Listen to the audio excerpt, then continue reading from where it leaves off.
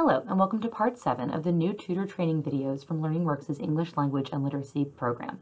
Part 7, the last part in our series, will cover setting boundaries and expectations.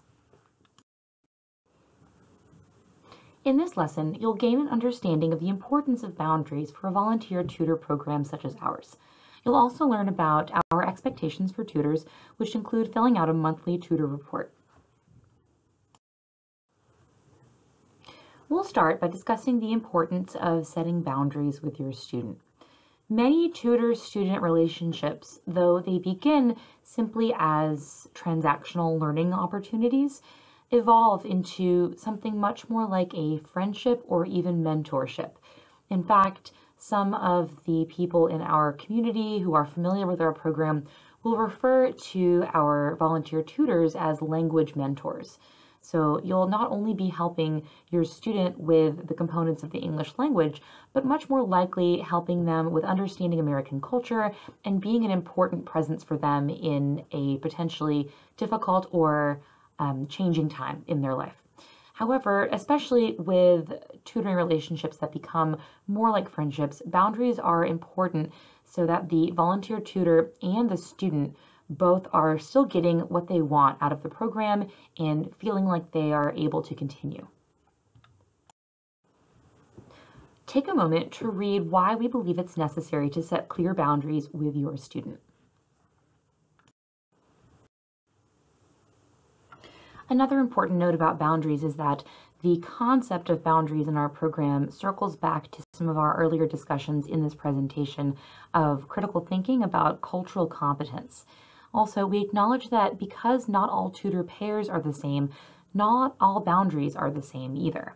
So some of these rules, while good starting points or foundations for thinking about boundaries, they'll really come down to how you relate to your student, what your personal boundaries are insofar as the degree you would like to be involved in their lives. But we do have some basic components of setting boundaries that we do feel are helpful for everybody. The beginning of your tutoring relationship is a great time to start setting boundaries formally. So for the first few lessons you have with your student, you'll be doing quite a lot. You'll not only be assessing their language skills and getting to know them, but you'll start establishing routines and setting boundaries and expectations. We help with that by offering a student contract that you'll go over with your student in your first session that clearly outlines the expectations of the tutor program. We like to remind students about these since it may have been a long time since they were first introduced to the program and put on the wait list. So hopefully the contract provides another chance for both the student and the tutor to fully understand program boundaries and expectations. That said, what are the major and minor boundary issues that we'd like to just go ahead and outline here? And it should be known that in many, many years of the existence of this program, most of these have not occurred, and they are sort of a worst case scenario issue that we like to apprise tutors of, but they're very rare. These include from the top sexual harassment, which is obviously a detrimental component to the tutor-student relationship and should be immediately brought to the attention of any EL+LP staff. Requests to meet in the home. This is a little tricky because generally home visits on the part of the student or the tutor are liabilities and contrary to program guidelines. However, we know that in the course of a student-tutor relationship, you might end up going to the student's home for any number of reasons. However, repeated requests by the student for the tutor to meet in their home instead of any other learning place may start to blur the lines for the student as to what the role of the tutor is. A caseworker or other mental health professional is someone who might make home visits, but a tutor is not. It's just a different program. So it can be impeding of progress and of a proper and healthy relationship growth.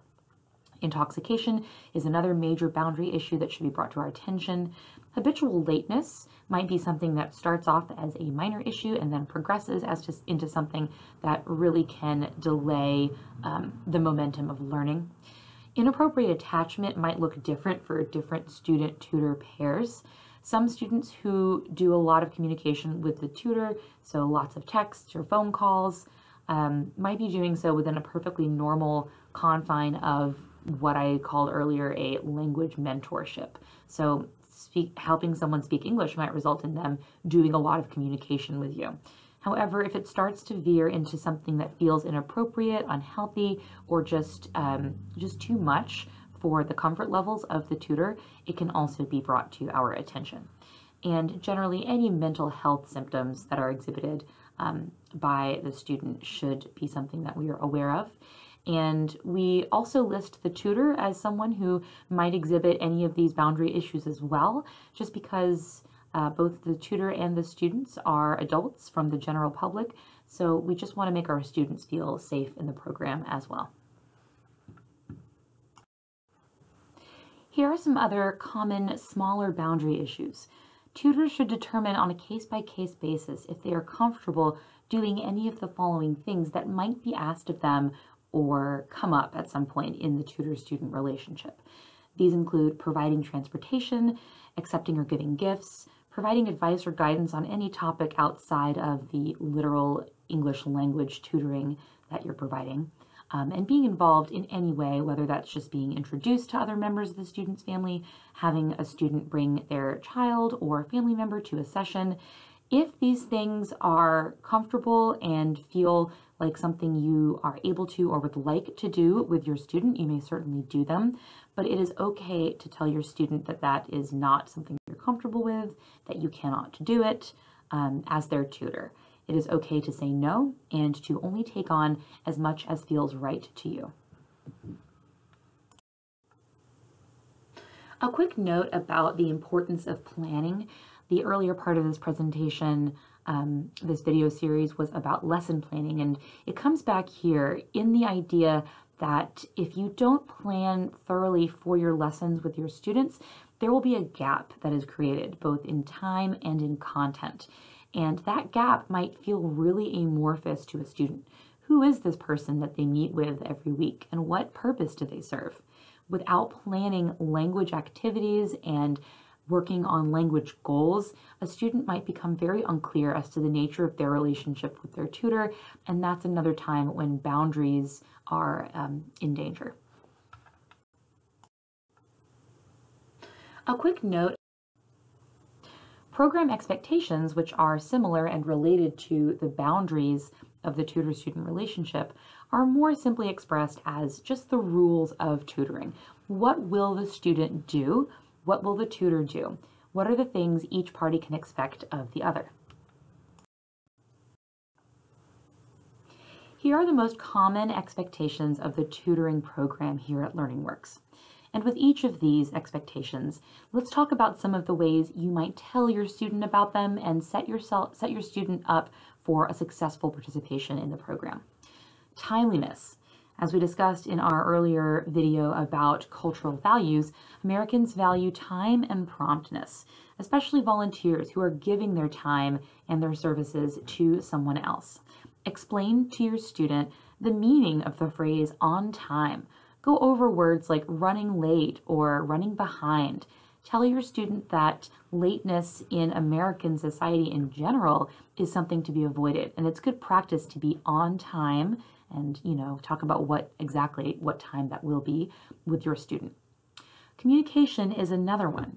Be clear about how you want to communicate with your student. Discuss what's the best way to reach you. Is it a text message, WhatsApp, email, a phone call? What to do if you're going to be late. That's another time where words like running late or can we reschedule, and words like advance, tell me in advance, tell me before. Language is a part of all of these discussions of expectations, and communication is certainly one of the most important ones. Engagement. Because we work with people who come from many different parts of the world and in places where there's this pretty steep power differential between students and teachers, tutors need to be sure that they just are very clear with their student that it's okay if the student doesn't understand or is struggling, needs to ask a question, needs some information repeated, is having a hard time thinking, maybe because they're distracted with something else, it's okay to talk to your tutor about learning and encourage your student to ask questions, especially if they don't understand. Homework. If you are assigning any extra practice to your student, which some tutors do and others don't, most students, once they understand that the more practice they have with language, the better, do want some outside practice in between sessions. But once you've established that with your student, make sure that they complete any homework or independent study assignments prior to the tutoring session. One way to explain it is that the more practice they have at home, the better their tutoring sessions will be. Cancellations. Cancellations are a normal part of two adults trying to fit something extra in their lives with other obligations going on. But cancellations should be done in a manner that is convenient to the tutor and the student. So talk about how much time you need before a cancellation can occur. We encourage tutors to always check in the day before or the night before their session with their student, just to see if the student has any doctor's appointments or unforeseen things that have come up since the last time the plan was made. Some of these expectations are learning opportunities for students who are still adapting to American culture or maybe Maine culture more specifically. So that means that if a student makes a mistake or is forgetful or is not yet quite clear on the expectation, it's not a moment to totally criticize or reprimand. It is a time for learning. Why did this happen? Why do we have an expectation? What can they do the next time? Most students respond to the idea that whatever things that they establish and routines they establish with their tutor will most likely set them up for better success with any further education or jobs. Take a moment to read through these examples. One of a student-tutor pair, Susan and Zara, in which boundaries surrounding time and communication were clearly explained, and the other involving Gerald and Jean, a situation in which boundaries were never touched on and the student did not really know what to expect or do. So take a moment to review these two hypothetical scenarios. Some of the most common challenges tutors face with regard to the boundaries and expectations of the tutoring program are here. The first is lateness. As we've discussed several times, students from different cultures and countries have differing approaches to timeliness and just understandings of time. So as discussed, there are ways to talk about this with your student to make them understand that in the American culture, lateness is actually a sign of disrespect and it's important to be on time.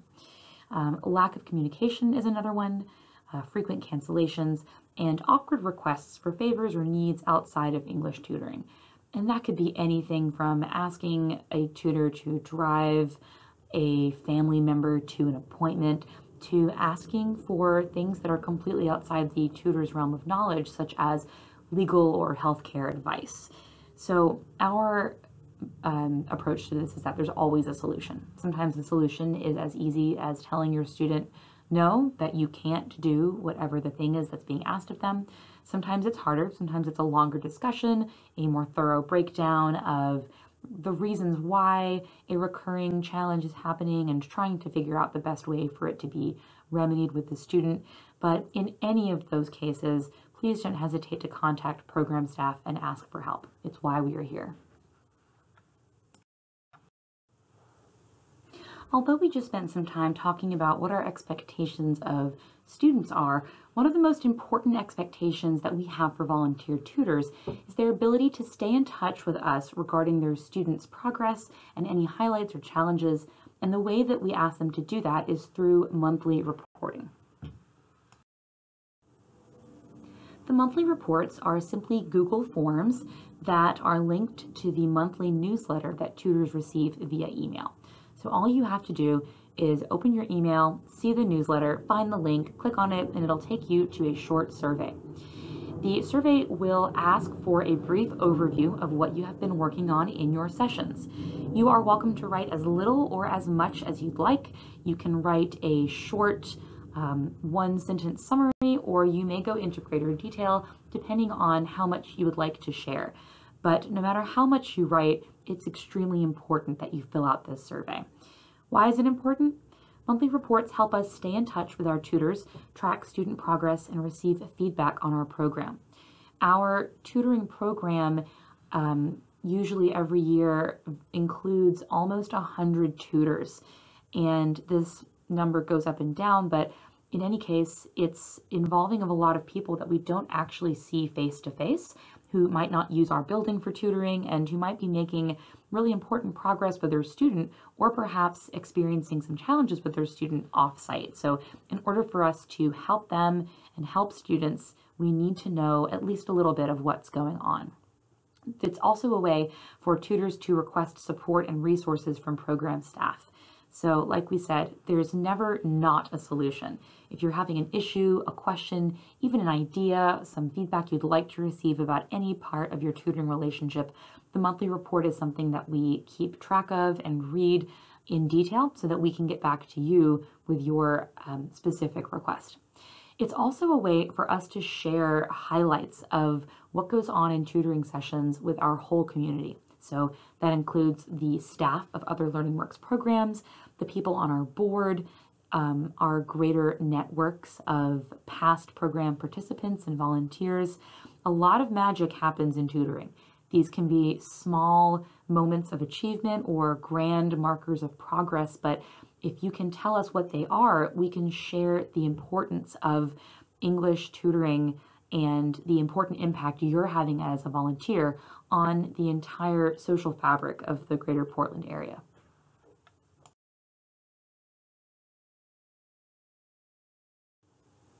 Here's what you'll do next. Now that you've concluded watching the videos, you'll attend your in-person orientation that you've already signed up for. You'll also, before the orientation, receive our student waitlist. So you'll have some time before the orientation to really take your time and read through all the biographies and goals and details of currently all our students who are waiting for a tutor. At the in-person orientation, you will let us know which students you would be interested in working with.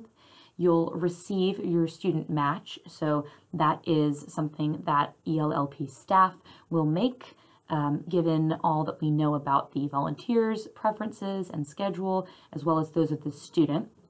You'll attend a final prep meeting with a program director to create a game plan for the student, discuss some sample goals, get some references for some helpful materials.